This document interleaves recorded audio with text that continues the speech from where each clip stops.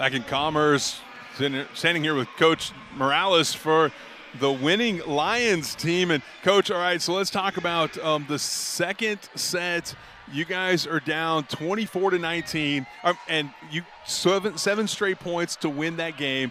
And then this last one, you're down by 3 points there towards the end, and you make the comeback. Talk about a little bit about the resiliency that you saw from your club tonight. You know, I think that's been our marquee every single time. I mean, starting out, early in the season, we did that against Birmingham in the second set when we were down 23-16. And I remind them about that game all the time because it's just resilience, it's just determination, and taking care of the little things. And we've been pretty good about doing that. Sometimes we put ourselves in a hole, so we're climbing out of it, and I'm okay with that. Like, it's a learning experience, and if that's the case, then as long as we do what we need to do and stay calm and not panic, I thought Essence Allen had a really phenomenal game at the net, both ways, the blocking, the hitting, and then even doing the little things, just pumping the ball over whenever the kill wasn't there. Talk about her play tonight.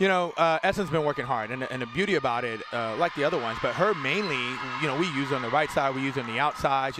She's a mediocre ball control kid, so she's one of those kids that can take a lot of the easy stuff away. And having her in there, one thing about her is she really understands the blocking scheme. Being disciplined about that and knowing where she is, like that's crucial. So, that block that she got was really huge for us. Moving her around the net a little bit. At that one point, her and Reese switched up, and it opens things up. I mean, they're two different kind of hitters, so giving blockers a little something different to look at versus a fast arm swing versus a heavy arm swing. It's totally different what you're doing in your block. So she came through. 2-1 in the Southland Conference now.